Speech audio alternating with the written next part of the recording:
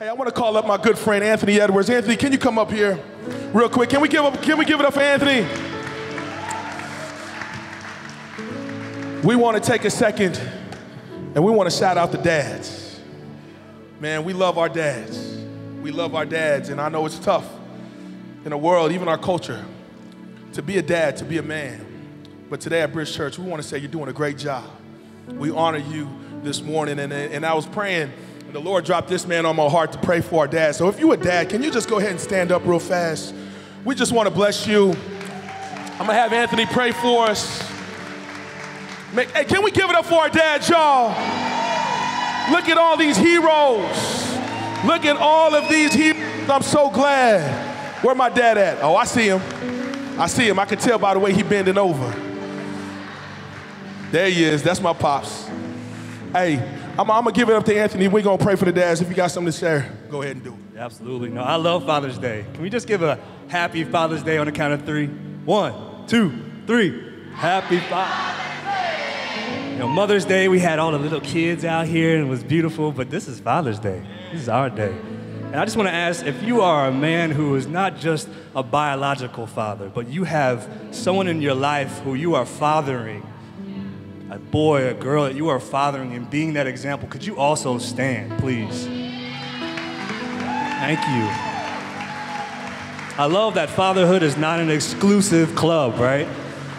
It's not just if someone has had their own child, but someone who has poured into someone else. I think about Jim Poole, who was raised by the men in his community, and that's also fatherhood. So I just want to honor you all today.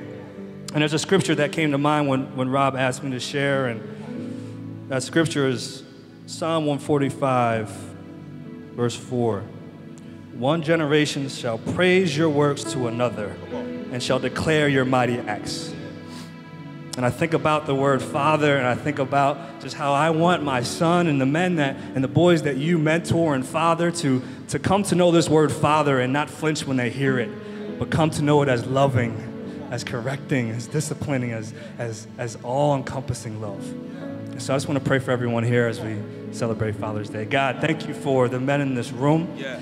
Thank you for the opportunity to steward the lives that you have placed into our circles, into our worlds. God, I ask that you help us, Father, not out of our own strength, but out of yours. Yeah. That we take your example as daddy, as loving, as correcting, as kind, as slow to anger, and let that be our blueprint for how we cherish and love the lives around us. God, the world is in desperate need of fathers right now. It's in desperate need of men to stand in that gap and show that example and be that love that you need us to be into this world. God, thank you for the opportunity to steward the lives you have given us, and let us just enjoy this day as it reflects who you are as our daddy. In Jesus' name we pray, amen. Amen.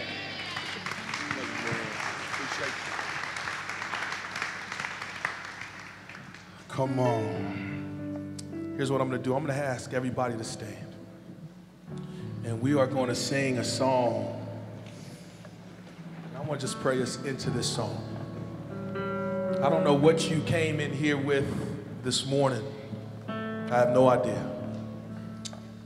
But what I do know is this. There's a God in heaven who loves you. He loves you so much.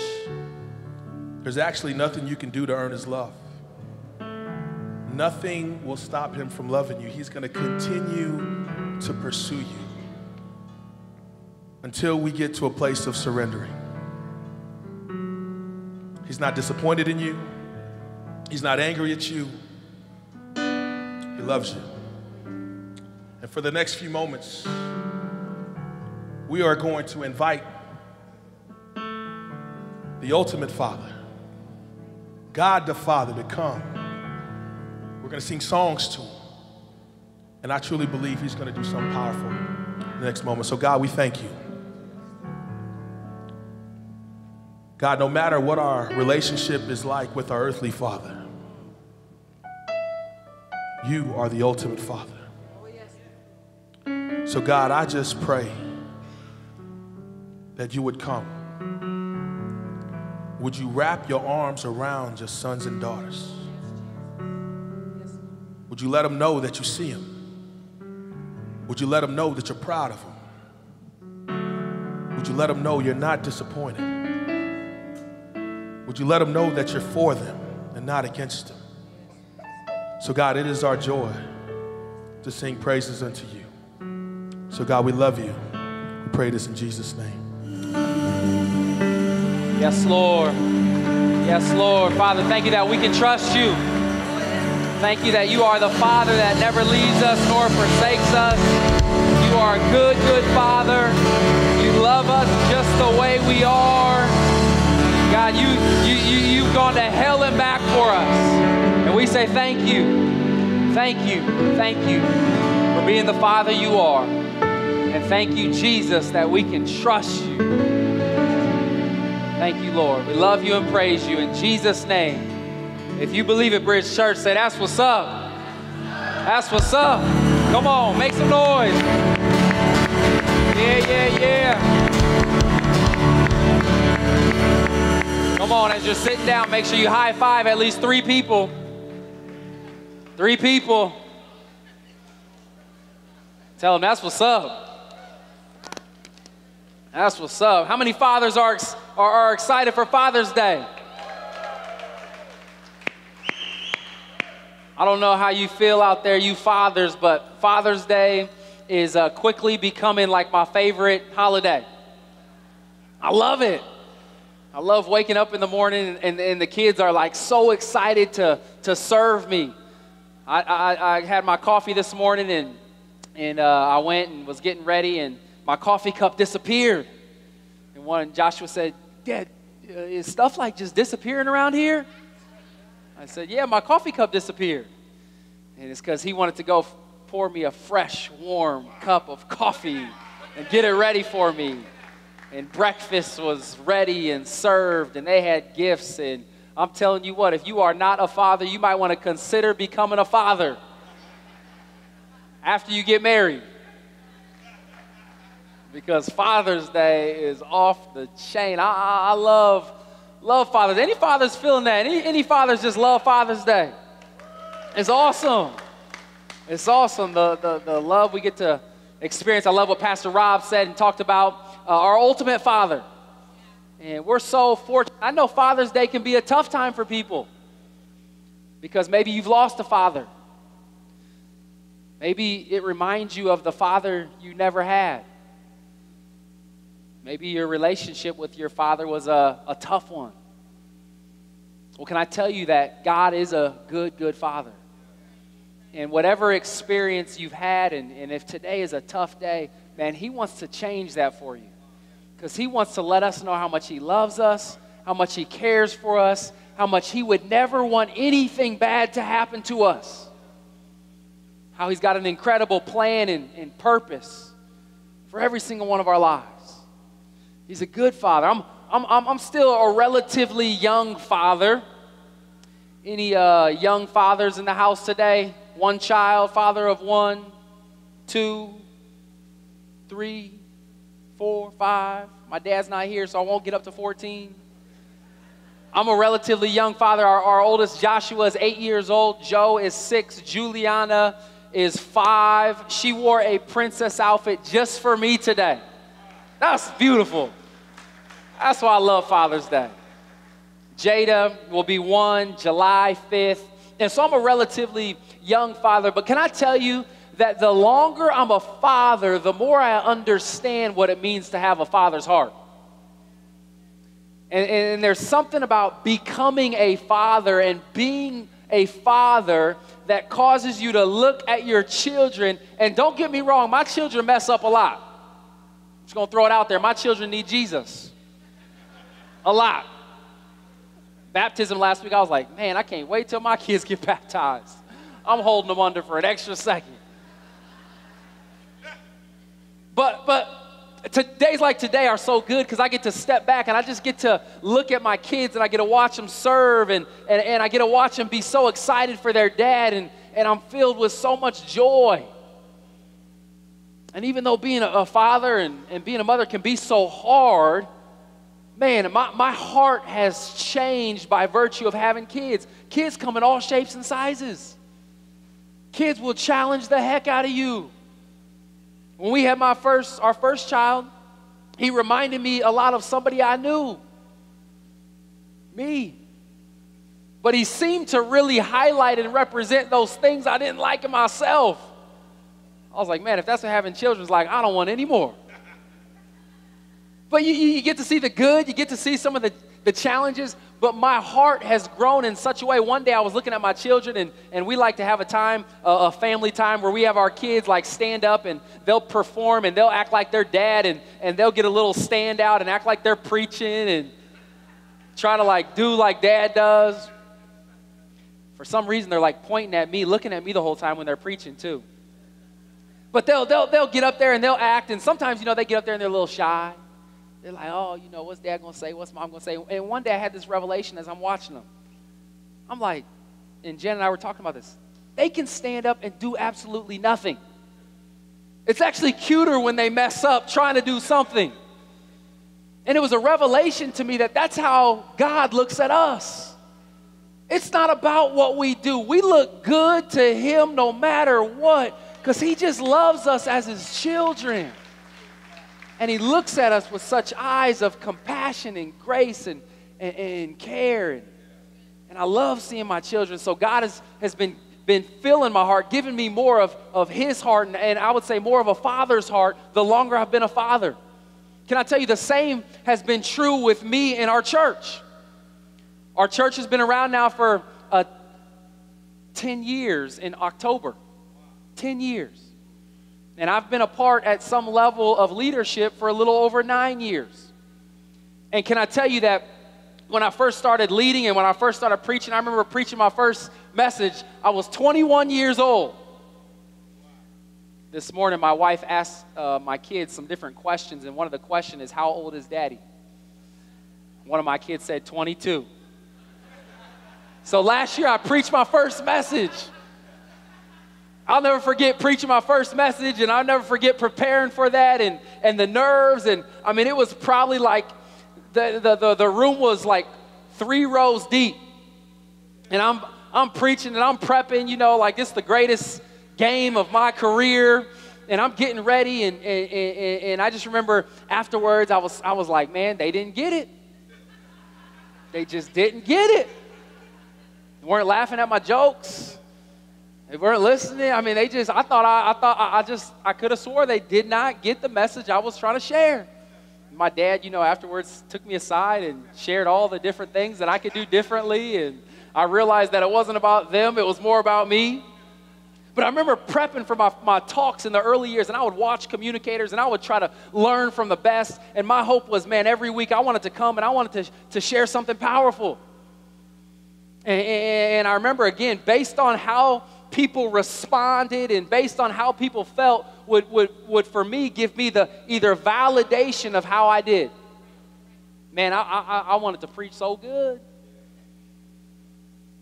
Can I tell you, 9 years later, doing life with people and watching the ups and downs of life and the challenges and the tragedies and watching people come and go.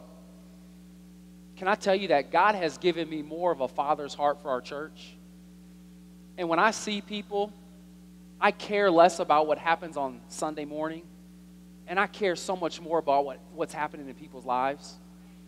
And ultimately, man, I want to see people become the best version of who God has designed them to be. And my heart has hurt over the years as I've watched people come in and out, and not for lack of good intentions, but for various reasons, end up in places that nobody would ever want. And I've experienced it in my own life. But can I just today speak from a father's heart for our church? And the Bible talks about how God allows people to father groups of people. They're called spiritual fathers. And it's not about a title, but it is about a role that God calls different individuals to play. And one of my primary roles in life, in fathering my children and my family and being a spiritual leader there, is to be a spiritual leader among our church. And it hurts my heart when when I see people with great intentions live in a way that I know in their heart is not consistent with the type of person that they want to be. I love baptism last week. 18 or 19? 19 people were baptized last week. That's powerful. Come on. That was our second baptism of the year. We've had over 40 people baptized just this year right here at Bridge Church.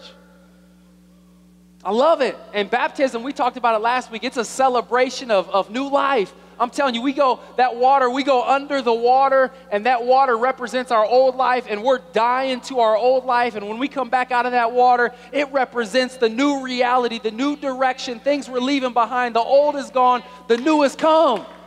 We're entering into a new season. I love it. And the Bible talks about baptism and how it's that outward expression of an inward work God is doing, a decision that we make. And so when we baptize people, can I tell you, it's one of the most exciting, most celebratory things we do here at Bridge Church. Because we're talking about new life. But today, I want to talk about life after death. Look at the person sitting next to you, say, life after death. Look at the other person and say, it's not what you think. I want to talk about life after death, and I'm not talking about the afterlife after we die physically. I'm talking about the afterlife after we've been baptized, after we've made a decision to follow Christ. How many know there's life after we get baptized? How many people know that there is life after I've made a decision to follow Jesus and I said, Jesus, take my old self. I want to live for you. How many people know there's still challenges? There's still some struggles. There's still some work that has to be done because God has such an incredible calling on our life. And sometimes we talk so much about getting people to a place where they're making a decision, but can I tell you, there is so much more after we make a decision. And even as we had baptism last week, I feel like God just continues to highlight this reality to me that there is life after death. And there are challenges that every single one of us faces. The Apostle Paul in Galatians chapter 5. If you don't know Paul, at one point in time in the Bible, he was killing Christians. Christian killer. Had this incredible conversion where God gets a hold of his life. He makes a decision to follow Jesus, starts talking about Jesus everywhere he goes, ends up writing 2/3 of the New Testament. Paul becomes one of the most incredible spiritual fathers in the Bible. And so in the book of Galatians, Paul is acting as a spiritual father. And he's talking to this group of Christians. He's talking to this group of believers, these people who are going to church. These people who represented people who made a decision to follow Jesus. But Paul, as a spiritual father to these people, is seeing some things in their life that aren't consistent with the type of life that he knows they should be living.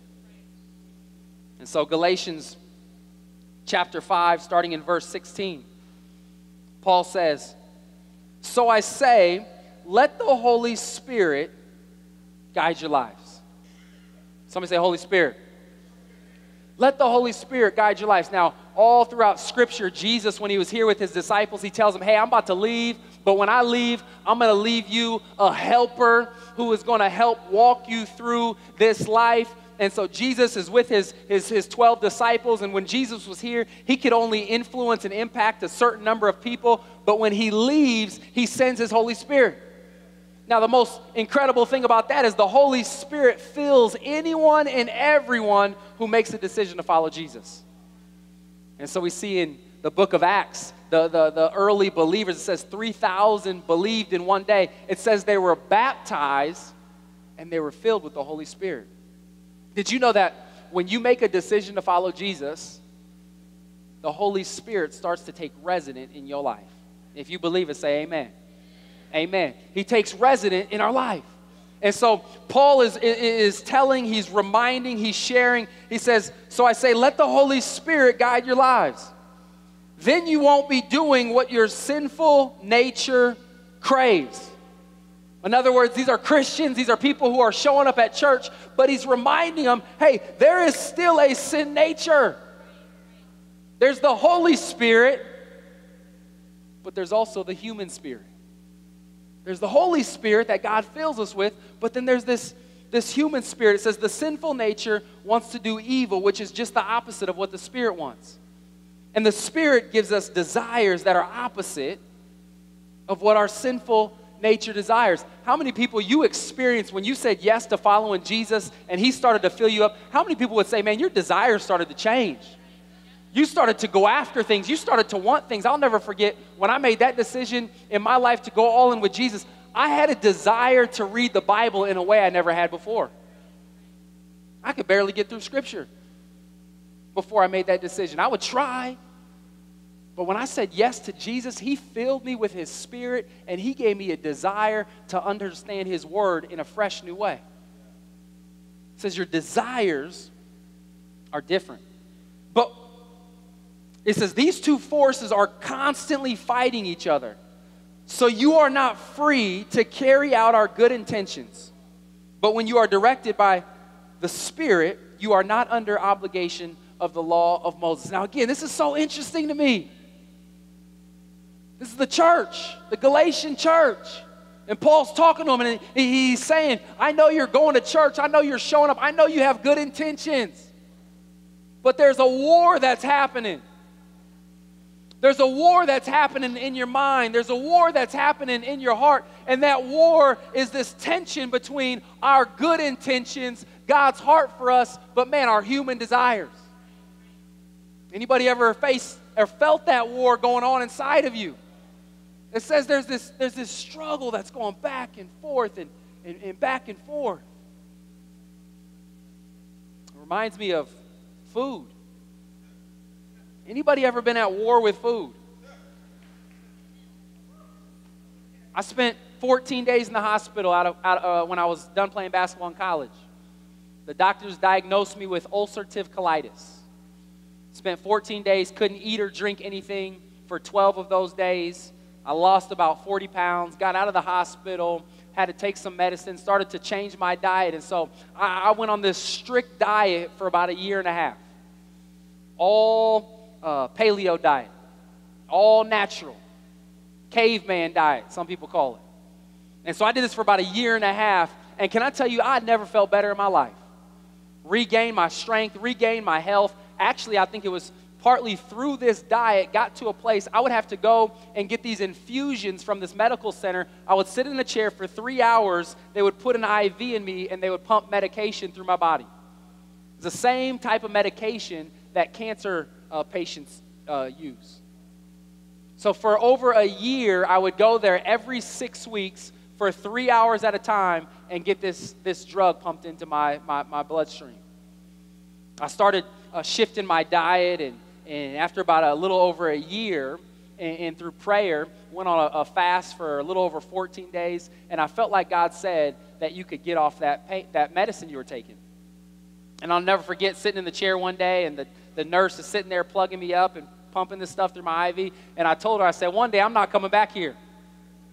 She said, oh, that's funny. She said, oh, you'll be back. She said, you know you can't get off this medication, because if you get off it, your symptoms will come back stronger and the medicine won't work as well. And I didn't know when or how, but I was just like, man, I think God's going to heal me. It was, you know those days where you're full of faith? It was just one of those days. She could have called me on another day. I was like, man, I'm going to be sitting in this chair for the rest of my life. But I was just feeling like full of faith that day, and so I made that declaration out of my mouth. I think I did drive away being like, man, how dumb was that? Why would I even say that to her? Well, can I tell you, a year later, I felt like I should stop going back. And so I just stopped. Now, I'm not recommending this, but I just stopped going back.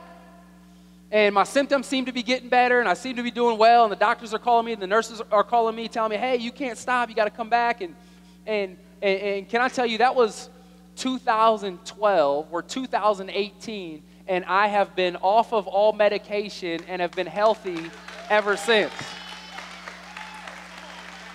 But for that year and a half, I went on this strict diet, and I felt better than ever. And I was on that diet for a while, and then can I tell you, as time went on, I started slipping away from that diet. Now, I remember the benefits of being on that diet. I remember how good I felt. I remember how awesome it was. But over the course of time, I've kind of reverted back to some of my old eating habits. And to this day, I got this like war that goes on inside of me when it comes to food. I want to eat healthy, but just like yesterday, my wife goes and buys Oreo cookies because she knows that that's what I want for Father's Day. And I eat like half the case of Oreo cookies. There's a war. The Apostle Paul talks about in Romans chapter 7. He says, why do I do what I don't want to do, but I don't do what I do want to do? He says, there's a war that goes on inside of me. But the Bible says that there's an answer. And so for every single one of us, I'm telling you, there is life after death, and the reality of that life after death is there is this challenge, there is this war. The Holy Spirit desires us to live a certain way, and our sinful, selfish nature desires us to go another way. This is what it says in verse 19. So clear, it says, when you follow the desires of your sinful nature, the results are very clear. Now, as I read these, I just want you to think about your own life. Think about some of your own challenges, because it's so amazing how clear these results are.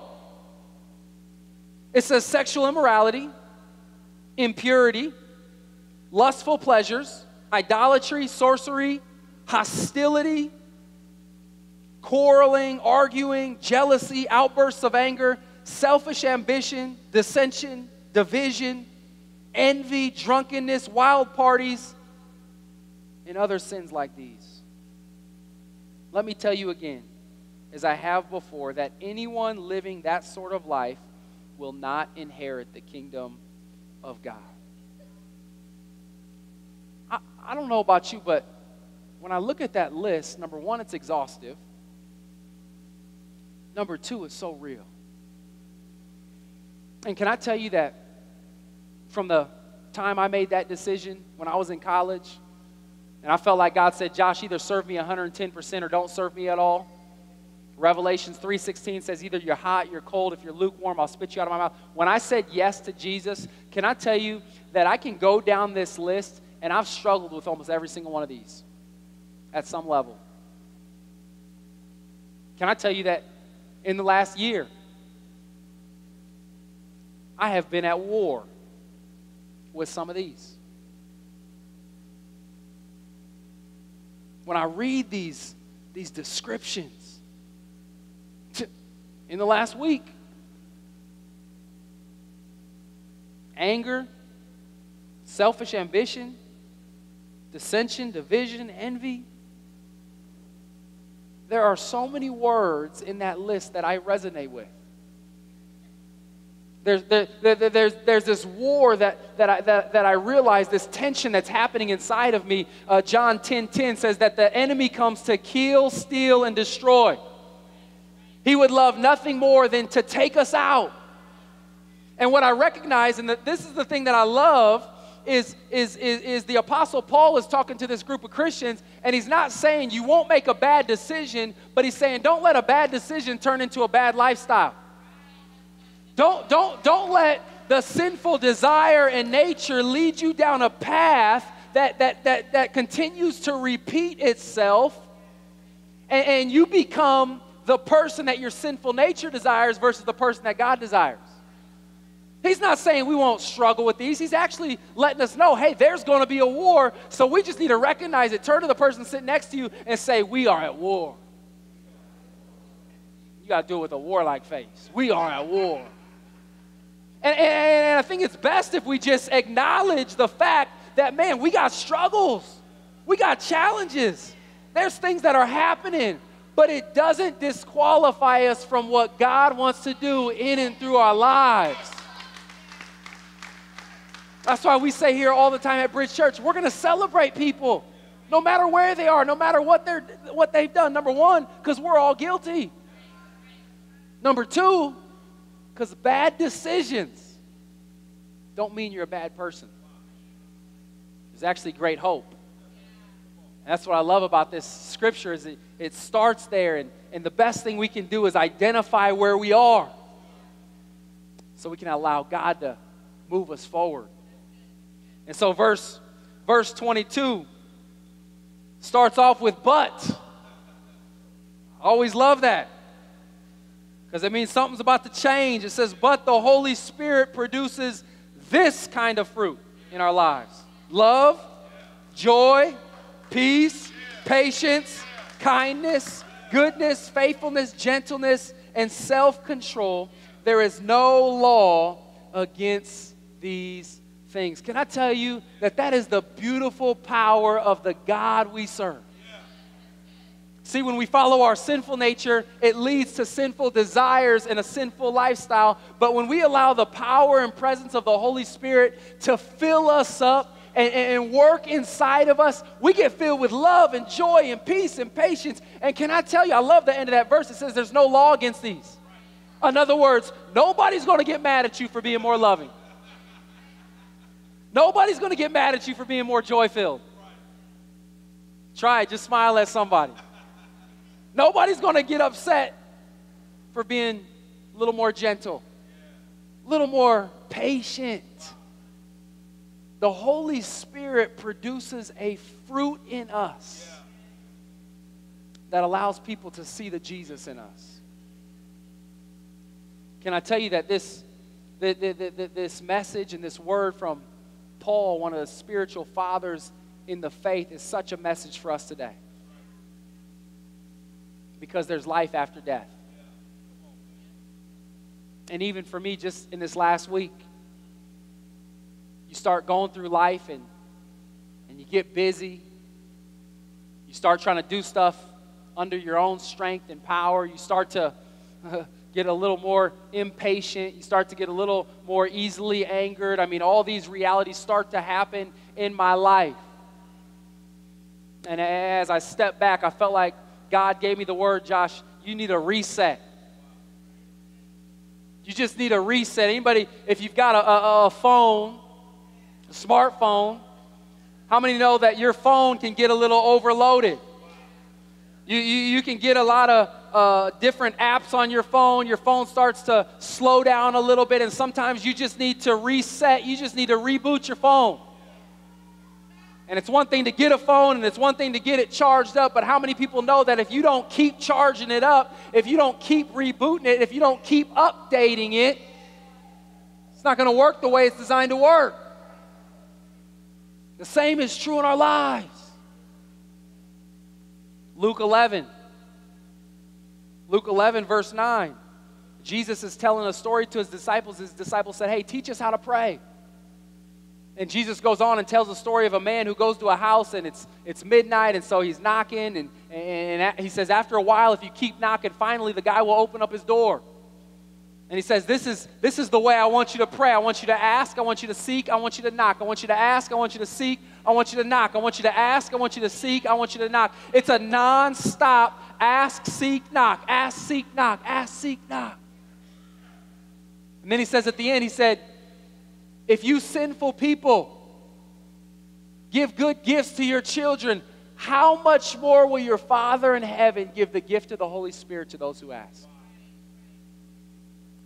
Sometimes we just need to be filled up. Sometimes we just need to reboot. Sometimes we just need a refresh. I want to invite our worship team up here. I believe that today some of us are here and we need to be refreshed. We need to be refilled. We've been following Jesus. We've been showing up at church. We recognize that there is this war going on. Can I tell you that we cannot win the war on our own? It's not but by the presence and power of the Holy Spirit that we can do anything. And when He fills us up, when we reset, and I'll tell you what, there's a freshness, there's an energy, there is a perspective, there's an ability to overcome some of the challenges that we face. I believe that today God wants us to be refilled with His Spirit and His presence.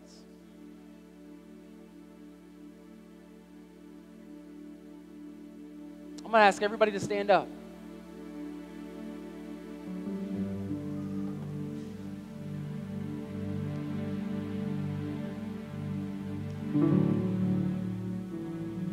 I believe that God wants to fill us up this morning.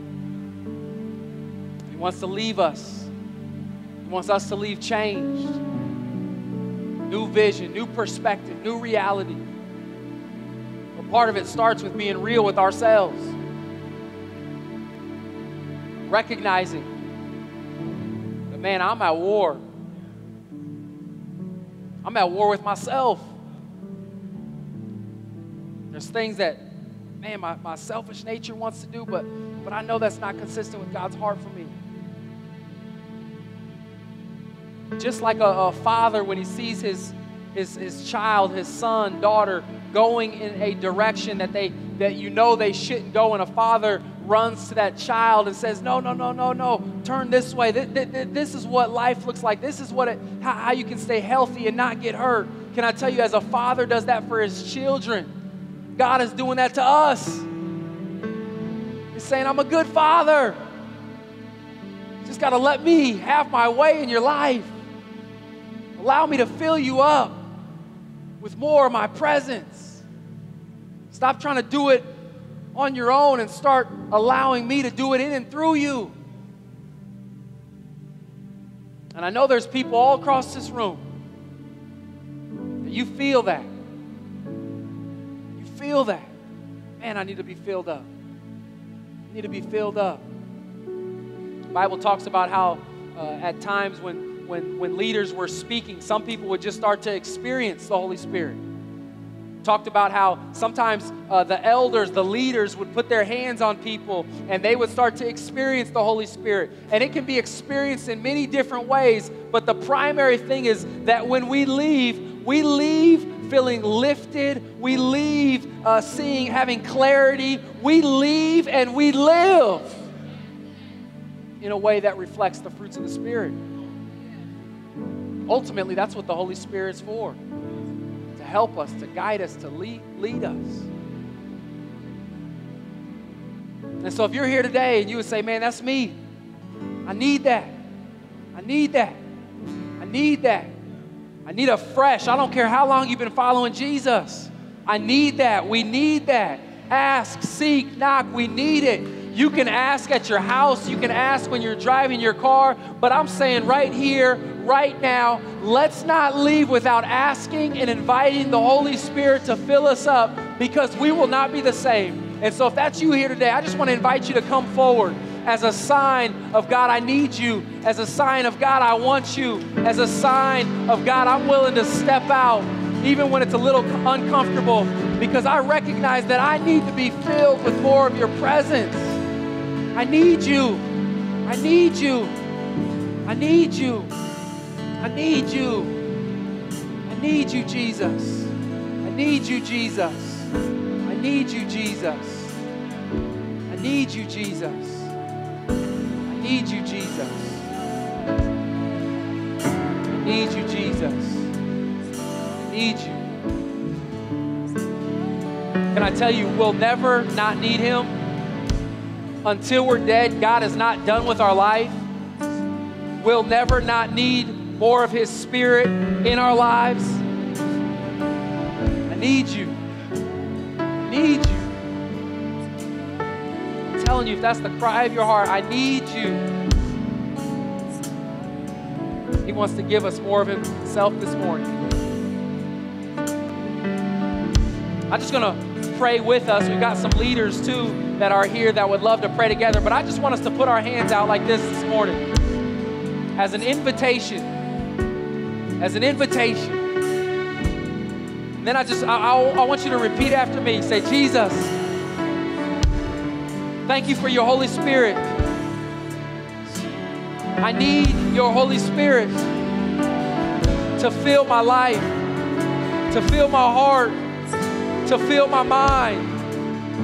I can't do it on my own strength, but by your Spirit, I can live with power. I can live with authority. I can live with joy. I can be more patient.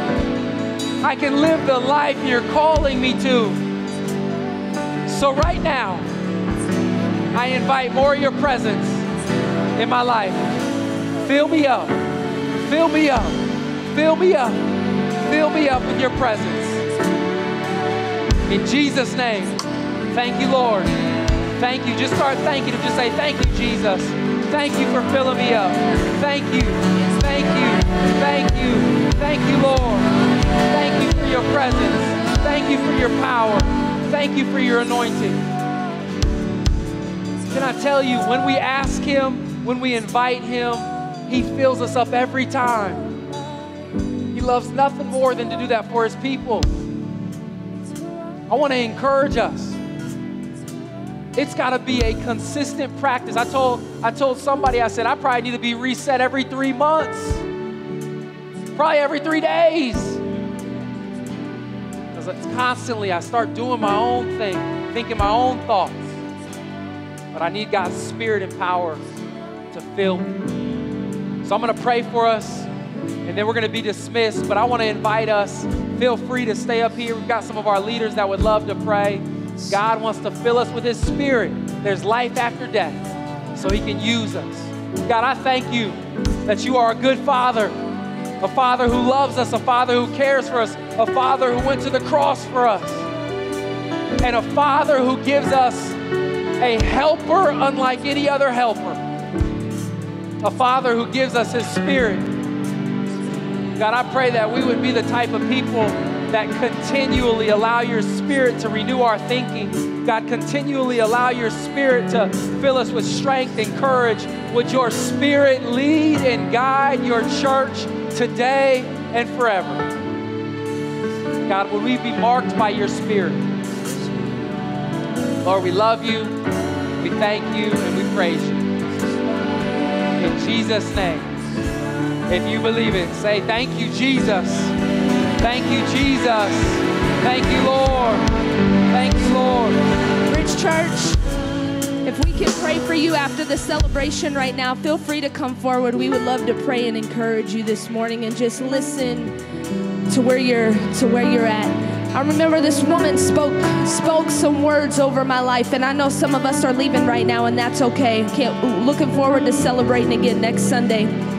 This woman spoke these words over my life as I was going through a war. It was a time of war in my life, and I felt so beat down by my circumstances. And she said to me that she felt like the Father was saying, I won't disqualify you if you don't disqualify you. And I think that's a word that we need to hear this morning. He won't disqualify you if you don't disqualify you this morning. So be encouraged that He's proud of you. He's with you. He loves you. He sees you. He hasn't forgotten you. He still has a plan. He's working all things out for your good this morning. He is the good Father. Hug somebody standing next to you this morning, Bridge Church. Hopefully we'll see you at family night this Tuesday, 5 to 8 at Chick-fil-A. We'll be celebrating again next Sunday. We'll do it all again. High five 5 people before you leave, and tell 3 fathers, happy Father's Day.